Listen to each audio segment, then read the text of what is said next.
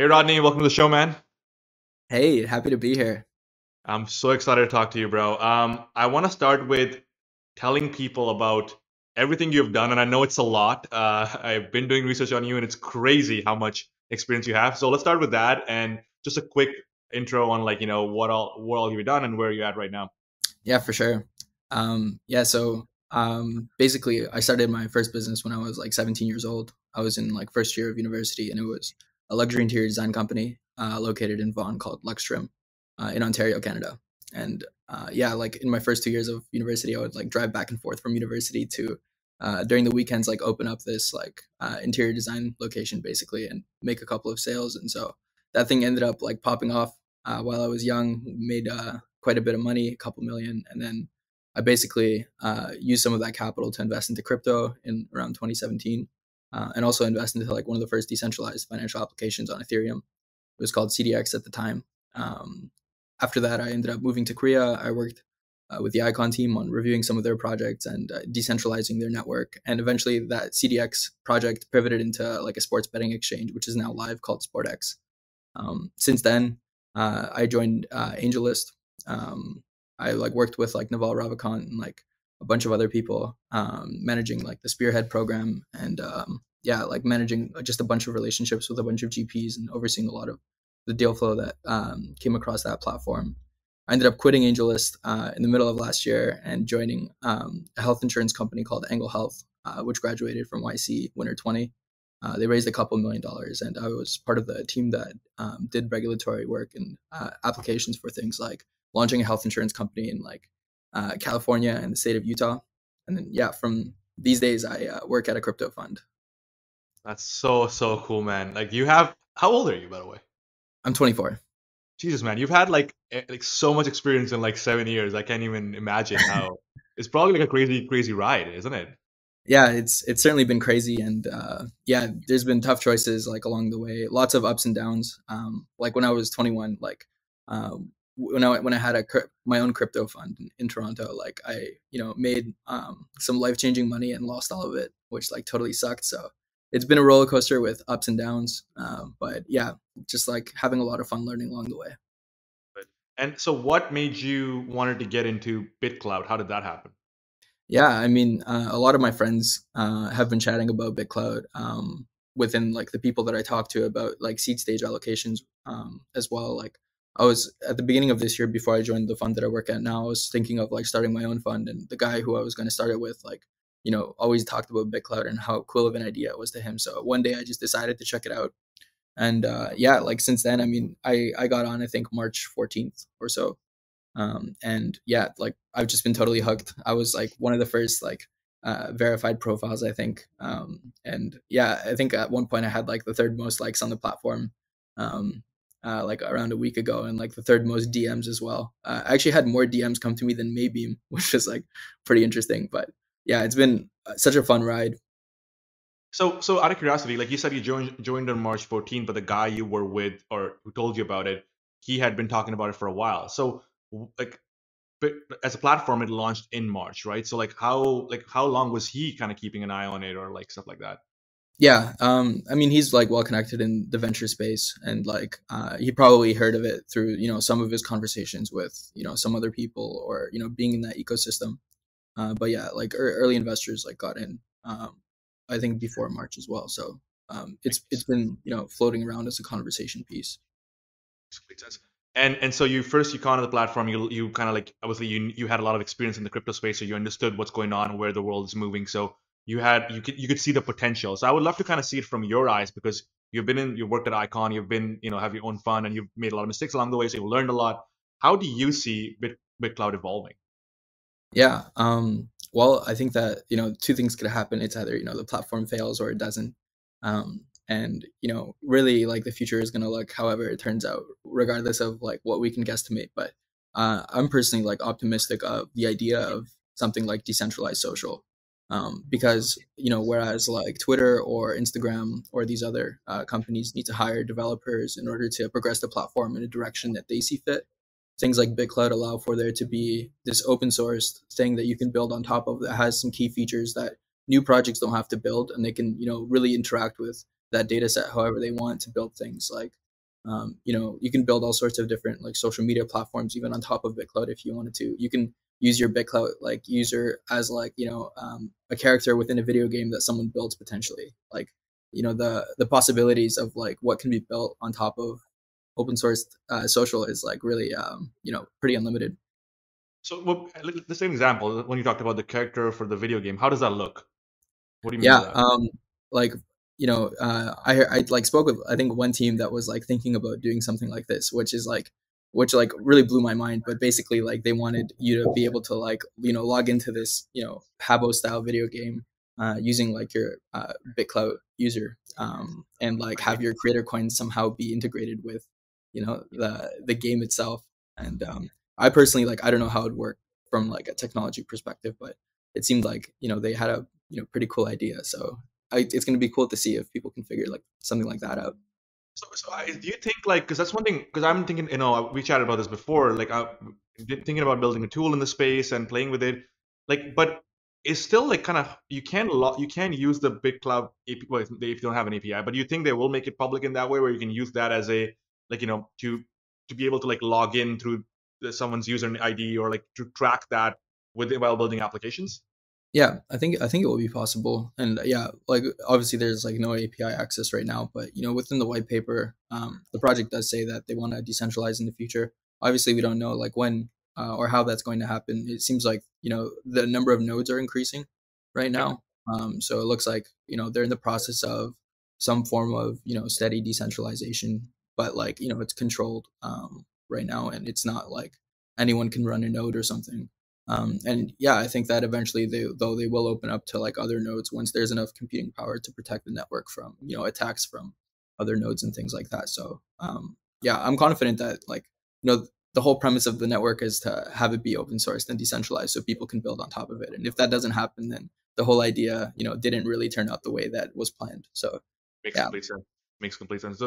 So how early do you think we are right now?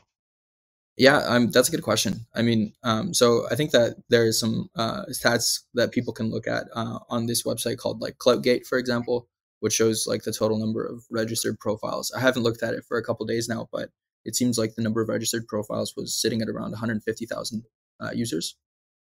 Which, if you think about it, like from a crypto application perspective, that's more users, that are probably using this platform per day than most other decentralized applications that exist. And you can check out the stats for decentralized applications on like DApp Radar if you want, or some other platforms that are similar, just to check. But obviously, this is not a decentralized application, so one can't call it one of the largest decentralized applications just yet.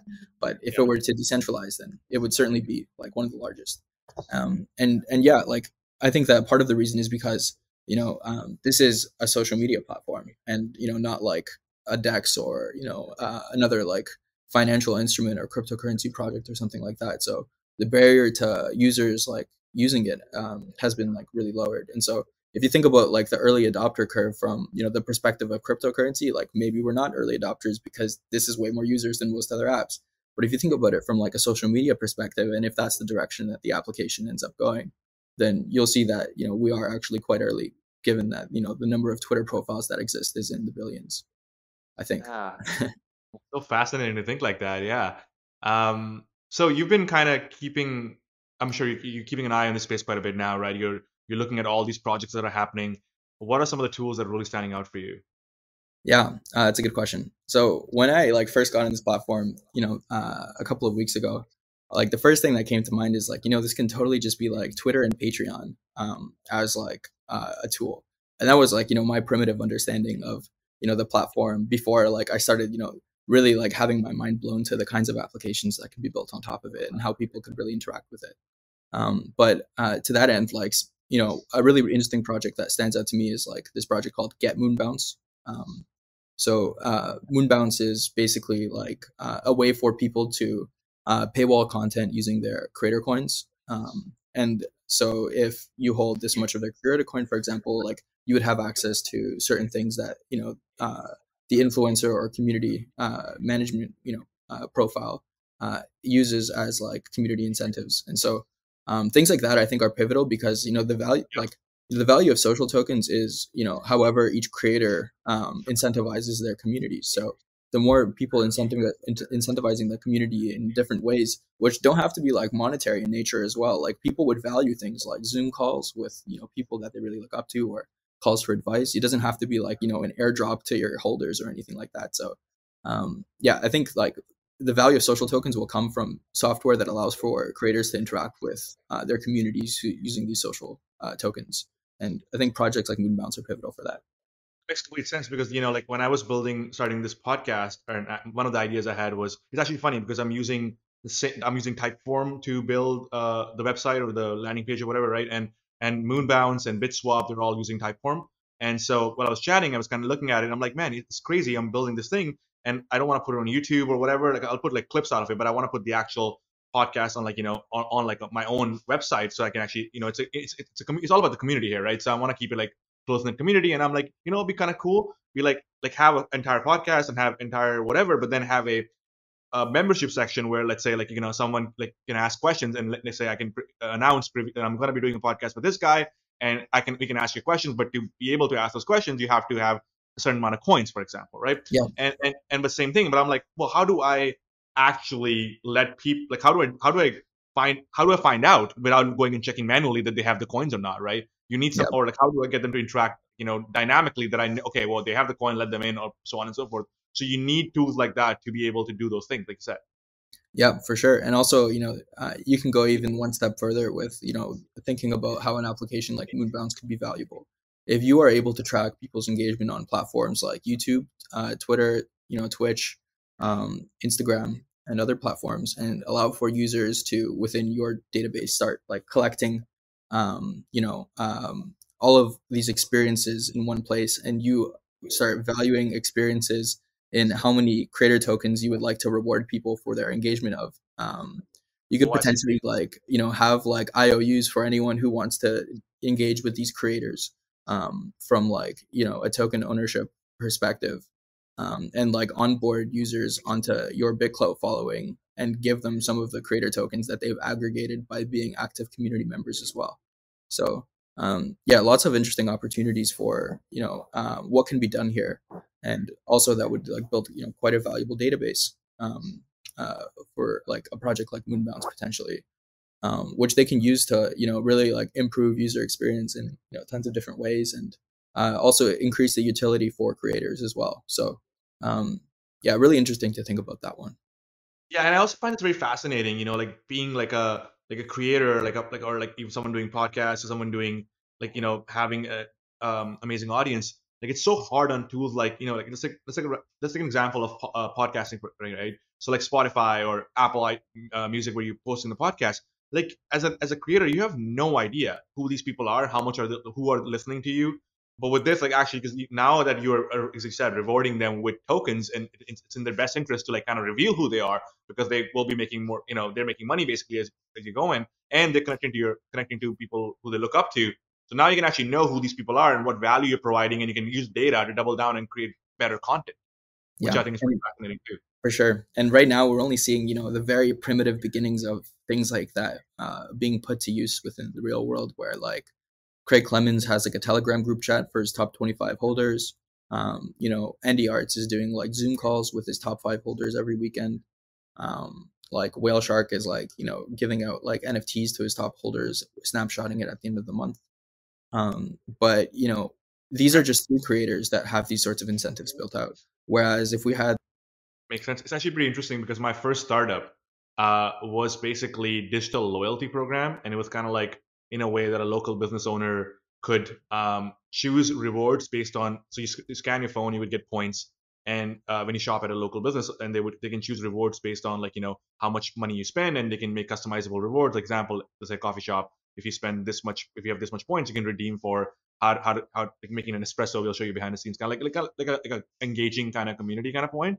But it Mhm. was hard because local business owners, there was no like you didn't have love for you just wanted your coffee, you didn't care about that kind of stuff. But we still saw a little bit of like the people who really loved it, like that place, they wanted those rewards, and it was a great way to engage it. I think this is Yeah, so crazy because if you can have customized rewards, then you can like work with it's like a way of like engaging people on a very personal level, and there's so much you can do. You know what I mean? Like it's such an interesting way to look at it. in the creator Yeah, economy. for sure. And yeah, eventually like a project like Moonbounce doesn't even have to be like BitClout native. They could, potentially like go out and, integrate with Whale Token, or like integrate with like, tokens on Rally, or other social or creator tokens as well. So yeah, that's like definitely like one of my favorite projects that have spun up within this ecosystem for sure. Basic. How does it look with respect to like like you said, like you can see how much people are engaging on different platforms like YouTube or like Twitter or whatever, and then you can kind of integrate it that way. How would you have that, as in like how would you integrate with someone with just like an application like YouTube? Yeah, I mean it's tough, I can't even imagine like the hoops and bounds that people are going to have to hop through to really build technology like that. Yeah, hopefully, in a V1 world, you're probably not going to Yeah, use things like that, and you're probably just going to paywall content using creator coins. yeah, But then once things like creator coin off ramp and on ramps exist, and once things like that allow for people to buy or sell creator coins like on your own Shopify site potentially, and once these developers just start pushing like the V1, start aggregating users, grow as a team, I think they'll have the resources to be able to think about building technology like that for sure. yeah. Well, I mean, the Shopify side is pretty straightforward though. Like, right, you can just probably put like a simple code on your in your header, and probably that would work. Yeah, for sure. I just think that basically there's just no fiat on ramps or off ramps that you can really like plug Right. into this sort of thing right now. But I think once there will be, it we'll really have to see the future of BitClout. I mean, we're speculating on tons of Yeah. different speculations right now, but I think that it could look like that in the future for sure. But I think that's the fun of it, right? Like you were like, Yeah. whoa, what will happen? And we're chatting about it, and looking, but maybe like we look back 3 years, we're like, yeah, we talked about this, and that actually happened. Yeah. Or we talked about this, and that was completely wrong. That did not happen at all, right? Uh, Yeah, it's gonna be fun. It's gonna be fun, and like even like in a couple of weeks, just looking back at this and seeing the things that we were excited about now. I mean, the platform has really only been around for a month, and yeah, yeah, everything that we've learned has only been like with all these different applications, like this era of innovation has really only started a couple of weeks ago, like 2 weeks ago, with yeah, BitSwap announcing publicly that they're doing something. And yeah, so, yeah, I mean, it's going to be like right now there's around like 50 or 60 projects building, right? I mean, some of these are going to be weeded out. Some of these are going to turn into, success cases. yeah, And at the same time, like this isn't going to be the only batch of companies that are going to be building on top of this thing. There's going to be, another 50 that come, and then another 50 that come. And, like right now the user growth is like, 150,000 users. What about when there's like a million users? And like, if there's like the percentage of developers of those new users may drop, given that the developers are probably early adopters and are already here. But like even some of those guys will like eventually build something, or like within the larger set of population that comes, there will be other developers that want to build something that will be easy to conceptualize, because this isn't decentralized finance. This is decentralized social media, and within the social media world, anything that is a valuable service to people can definitely be built on top of this. So yeah, those are definitely like my thoughts on it. Like there's gonna like if this thing succeeds as a platform, there's gonna be a world where things like marketing analytics tools exist for brands to be yeah, able to manage content and campaigns. There's gonna be tools for like extrapolating like what kind of like engagement is valuable for you to buy as a brand, what kind of creators are like valuable to buy into, and we haven't even begun to see like B2B style applications built into this, because for sure it's too early and those users aren't here. But I think maybe if there is success, we're going to see all sorts of shit. yeah. I'm already seeing like like tools that are already available in the for Instagram or whatever world. Third party tools are already getting built. Example I saw the day I saw it was, I don't remember the name of the tool, but basically they were building like a later where you can schedule posts for like pushing out later, like in the evening or whatever, right?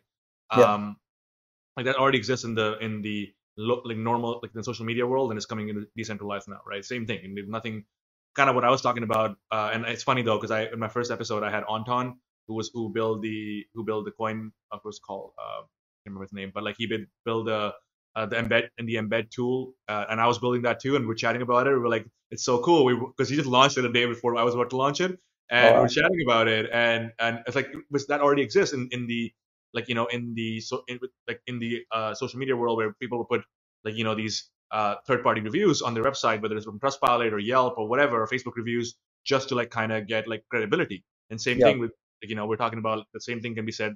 The whole point of having a creator coin, basically, it's credibility. Like real people are investing in you. That gives you a lot of credibility. Right? So it's like same thing that already happening in the social media world is already starting to happen in the decentralized social media world. As you said, like right now it's so early, but as the users come, it could be really interesting to see how this expands. I guess. Yeah, like a lot of creators like basically what it looks like is like a lot of creators have hopped on, but they haven't like begun to port over their communities. Exactly. And Yeah. the reason for not porting over their communities is like twofold. First, like the platform isn't like seen as legitimate enough right now for them to feel comfortable with doing so. And second, like they don't have like meaningful creator tools to interact with the mass audience, and everything is done right now very manually. So, Yep. like for example, like mass actions like buying some tokens in all of your followers, or like mass actions like DMing a lot of people, or like unfollowing a bunch of people or following a bunch of people that followed you, or things like that are like not even possible, but kind of necessary for big brands to interact with their social media profiles. And yeah, we've seen people like Gareth Emery, a very famous DJ. He was super into DeFi. He comes onto the platform, and his mindset as a celebrity within this environment is, I'm not going to port over my whole following, but I'm going to drop my thoughts on this ecosystem, the space, what I think about it, and maybe what would make me feel comfortable with porting over my audience and what state this platform is going to have to be in. And I think that like user feedback like that is definitely like the most valuable thing that can come out of this form of launch that's happening really quickly. But the second these influencers feel confident with porting over their followings, like I speculate that the amount of followers that the influencers on BitClout have right now, is probably in like the hundreds of millions, if in aggregate. And even if some meaningful percentage of those ports over, the amount of users that we have on the platform is going to, Yeah. 10, 20, And 30x. yeah.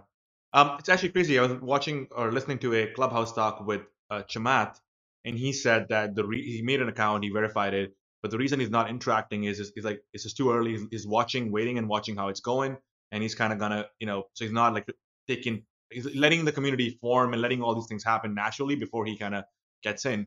Um, sorry, go ahead. Were you saying something? Yeah, no, I was just I totally like agree with like his stance on this kind of thing, and like Naval, and like everyone who was is really excited about this like on the inside, but like obviously like they don't have much to gain from being Yeah, the first adopters of a platform like this, and from their perspective, it's for sure safer to just like wait on the sidelines. And what, if this thing is a smashing success and turns into like a meaningful utility that's necessary in like everyday lives, then of course they're going to hop in, but at the same time, yeah. like it's okay if they don't as well, Yeah, and Naval also said, I remember him saying that he's like basically he's like I'm at this point I am like I people look up to me a lot of times, right? So like if I join and I give my vote of confidence, basically people start buying and stuff like that, and I'm not sure where it's going right now, and I don't want to sway people in one direction, and then it makes complete sense, the sense of responsibility for him as well, right? yeah, Uh, for sure. Like I think in his world he would call it like signaling.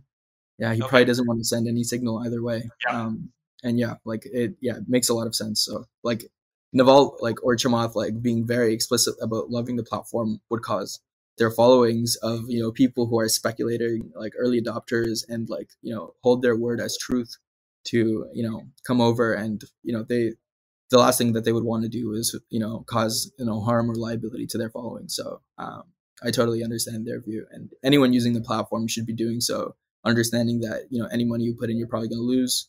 um there's no off ramps, like this was literally just like a 7-page white paper that turned into like something that looks like Twitter, and that now you can like buy or sell things in. So yeah, I think everyone should just understand that we're in the very early stages of whatever this is going to be. yeah. Why do you think that? Out of curiosity, like you're in the VC space and you're probably seeing what's happening behind the scenes. But why do you think that like someone like Mark Andreessen and Ben Horowitz, who are investors in the company, haven't even verified their accounts? Yeah, I think the same reason why like Chamath or Naval, don't want to cause signal either way. It's it's not even a question of whether or not they know about this platform. I mean, they certainly know about the platform, and Yep. everyone acts within their best interest. So, they're probably doing so because from their perspective, it makes sense to not interact with it right now. But in the future, I mean, once like the everyone is like more happy with everything that's going on, and once legitimacy has been stabilized, I'm very confident that they'll come onto the I'll platform jump as on. well, for sure. Makes sense. Anything else you're seeing behind the scenes that you can share with us that is like something that's not public, but in the VC world you're seeing that's happening quite a bit? I mean, yeah, I guess like one thing I can share is that there's going to be projects launching on this thing with pretty rapid pace, pretty quickly. Like every single week, I think you're going to see several meaningful technologies put out. Like even as of recent, like BitClout Signal was not a thing like a week ago or like a week and a half ago. Now it's like pivotal to how people think about like investing into creator coins. They're following what other people are doing and like executing trades accordingly. um, and I think that not only is like utility like that going to be like really valuable, but every single week there's going to be like projects of similar caliber and similar utility built. And so the way that we interact with this platform today might be completely different from how we interact with it even in something like a couple of weeks. Like we might not even be using the BitClout website because someone built something more interesting and more useful, and instead we'll just be interacting with the native chain. And yeah, there might be different communities that choose to interact with this platform in different ways. You can scan every single block, like pull out things like hashtags, aggregate those, build something with that if you wanted to. You can, yeah, you can really build like just a ton of things, and it's going to be fascinating to see what comes live shortly. Amazing. How do you see? So like, so also you were in the investing world now, like right? So you're spending more of your time looking at different projects and analyzing which one makes sense for you, and which one you want to spend more time investing or whatever it might be.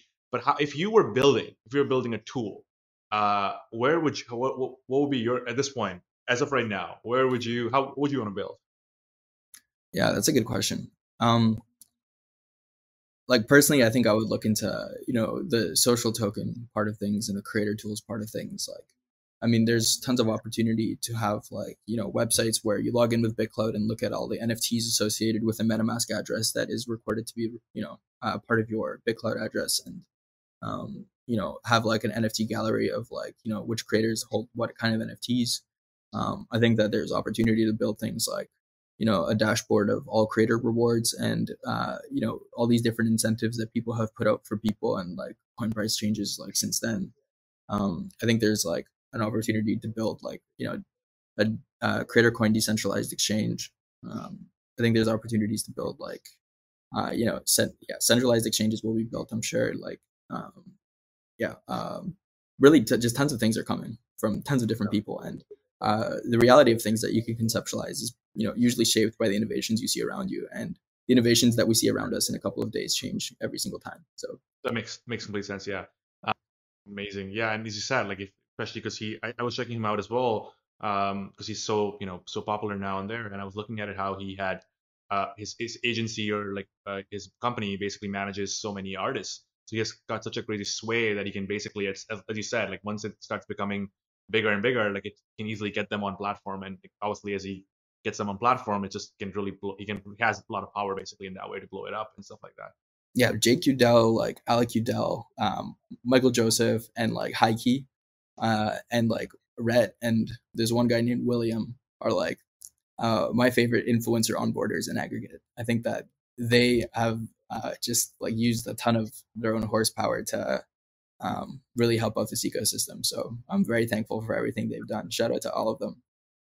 Amazing, man. I love Also, the that. Summit guys; those guys are great too. Sorry, who? The Summit guys. Who are they? Never. There's a couple of people who are in this ecosystem that are part of this company called Summit that hosts conferences, and they've also been instrumental to the celebrity success of this platform. So how do you see, like, at this particular point, let's say someone new comes on and join, how do you see they can grow their audience? Like how do they become how do they become like someone who's influential and like, build a brand with with the followers and stuff like that? Someone who's not influential from before. Yeah. I have to say, I think it was easier to do so before when there was less users on the platform, and right now it might be more of an uphill battle, similar to how Twitter was easier before, and now it's almost impossible to grow a big account. But what I've seen was things like authenticity are really valuable in this space. This is like a crypto project, which some people have a lack of trust for, and like there's like no off ramps, which is like has like a lack of trust. But if you're authentic on the platform and people know that you're a real person and you're just being yourself and having fun, and you show people some part of your own life, I think that that turns into something that's really valuable in a platform like this. where trust is scarce. Like even Um, you give example of Sajal, the same thing I saw when he was putting images of like, hey, we're in our bedroom, startup building this thing. It looks so like, okay, cool. This kid is not trying to like, I'm this and I'm that. Like I'm a kid and I'm just here for the fun and I'm building this thing in my bedroom. That was amazing that you want to relate with him. yeah, for sure.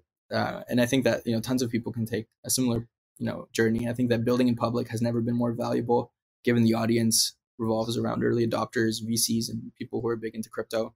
So it seems like there's like this is the best platform to build in public. Nowhere else are you going to have this amount of like people that could be valuable to you looking at your content. So I definitely think building in public is valuable. But for me, like also what worked back in the day, like early, like 3 weeks ago when the global feed wasn't even fully populated and you can make a couple of posts, they all hit, was things like buying into the people who interacted with my posts to build community. So I would, I made posts like, pitch me your token. And I would just like, this was like one of the first posts I did. And I just like literally bought like hundreds of dollars of everyone's tokens that like reacted to my post. And it was a bunch of meme accounts. And then like those meme accounts started like making memes of me, which was like hilarious. And like, yeah, like at one point, like Andy Arts like bought my token. So like I photoshopped my face to have like laser beam eyes coming out, and then all these meme accounts were like, we're gonna follow suit, and all the meme accounts started like photoshopping like laser beams out of their eyes. And like that was a lot of fun. I put on a party hat when I hit 1,000 followers, and then like a couple days later, these developers started popping up like blue party hat and red party hat as like BitClout developers. So, like that was a lot of fun. But yeah, I think that just like having a lot of fun with the platform, interacting with your communities, and being authentic are probably the best ways to get big on BitClout. I also think that one more challenge people with the part with like you were talking about trust is that I don't know if that's for you, how you have felt that or not, but I think it feels a little weird when you can't see the developers. Like when you don't know who these people are and like real, that kind of makes you feel a little stressed out. I wonder why. Why do you think they do that? What's the reason for them to not be public? Yeah, I mean, it's a good question. I think that probably for the same reason as why influencers aren't comfortable with porting over their whole followings, right? I think that this project is in the very early stages. It's um, there's a lot of things going on, and I think that maybe one day the team will be non-anonymous. But in my opinion, like even if they stay anonymous, I think it's totally fine. And there's tons of crypto projects where you don't know who the founders are. Like nobody knows who Satoshi is or if he's still around. He has the biggest wallet ever, but we all love Bitcoin, and Coinbase IPO'd. So Yeah. yeah, I think that yeah, tons of interesting projects these days have a fully anonymous team, and within the crypto world, it's quite normal. But I can understand the hesitation that people have within the social media realm of things of the founding team being anonymous. So I totally get it. What does like BitCloud mean for creators and influencers? Like why would someone like Justin Bieber or Logan Paul jump on the platform? Yeah, it's a good question. I mean, So um there's a prediction that BitCloud would eventually turn into a game. I don't know who said that, but someone said that. What are your thoughts on this? Would you start investing in gamers, streamers, or people in the gaming industry? yeah, I mean, maybe. I mean, we're really gonna have to see. Like, I think that once creator coins are tradable, people might build all sorts of interesting contraptions that interact with those creator coins in funny ways. And yeah, I think that we're gonna see things like like a black box where you can just put a couple of creator coins in and you get some other random creator coins, for example, or like, yeah, like maybe like, using your creator coins within some sort of gamified ecosystem where you can buy things like NFTs or, complete quests and earn rewards that are like in BitCloud or things like that. I think that would all be like a lot of fun. And I think that there's probably smart people doing something like that if they see value in it. I think even obviously there's going to be a lot of changes, but even something as simple as uh, video and audio probably would give that one level up because like think about it, like a lot of now we're in that crazy audio video world, right, where people would I think it's like when you can see it would become more interactive in that way. I feel like it's a little too dry with text right now. Yeah, I completely agree. Yeah, I think that like my favorite applications of people using photos on the platform so far is just all the meme accounts posting Exactly. troll meme content. But in the future, this will definitely change into people releasing their music videos, or maybe like it'd be cool if you can have audio form content as well. But yeah, it's going to be interesting to see how that like is architected into this whole ecosystem, whether it's on the BitClout site itself and the team there goes on and builds something like that, or whether there's going to be a third party way to interact with this sort of stuff. But I think regardless, it's necessary to the success of this kind of thing. Yeah, and I think that's kind of one thing I was talking about. The reason I even wanted to do this podcast was, or the video aspect of it was because every time I'm seeing, like you mentioned, so many great people who are doing so many cool things, but I'm not a OG. Like I'm being completely honest with you, I'm not like someone who's like an OG crypto person, right? I'm learning and I'm evolving. I'm like, you got to change the world, and I'm trying to like, but I never got into Bitcoin very early, right? Like you were young, so you got in 2017, but you're still young. Right? I got in 2017, 2018, but like my startup life started like 2012, right? So I was a late adopter in that way. But as I'm learning more, as a someone who's a mainstream kind of person, right? I look at it in the community, and the one thing that I feel is missing is real people. Like when I have this chat with you, this is beautiful because I'm getting to know you at more a human level, right? Yeah, And then learn about these crazy, awesome things that people are building, but you never see that. Like all you see is like even if you look at like all these crypto startups, you look at these weird ass fucking connecting the world like with stars and like these their intro videos, and you're like, why don't you just build like a normal human video and talk about from a human perspective, like, hey, we're gonna change the world. This is how it's gonna look. It's gonna be this. You know what I mean? Like how yeah. paint the picture, but in a human world, not like in this weird fucking. You know what I mean, though, Yeah, right? and for sure, like, and I totally agree, and it's also like the reason why things like Clubhouse have like been popping off in the BitClout community because people are looking for this sort of real medium to have conversations about things that are they're passionate about, and yeah, like I don't know if anyone listening to this like has been on the BitClout Clubhouse communities, but yeah, there's like tons of clubs that are constantly up, like 24/7, basically, of like you have the Russian communities like holding down international rooms in the night, and during the day, you have these North American communities like the BitClout Club or BitClout Community or like tons of other clubs that exist these days. There's just, so many of them. Yep. Yeah, people are constantly chatting about this kind of thing. Yep. And not only that, we're seeing like the evolution of those clubhouse rooms go from educational content about BitClout and new questions that are Q&A form to instead being like reality TV shows where you can buy or sell people's tokens just for fun in like a social setting on stage. And we're also seeing things like talent shows come out. We're seeing shows like Shoot Your Shot. I mean, Yep. someone's hosting like the BitClout Bachelor. So we're really seeing like tons of really interesting things on the social side of this that is like just on Clubhouse, but it'd be great if it can have like a deeper integration in the future. Thank you so much, man. Thank you so much for coming. This was all pure gold. This was amazing. I appreciate your time. Yeah, for sure, man. Thanks for having me. I'm always happy to chat, and it's been a lot of fun on my end as well. Thanks, man.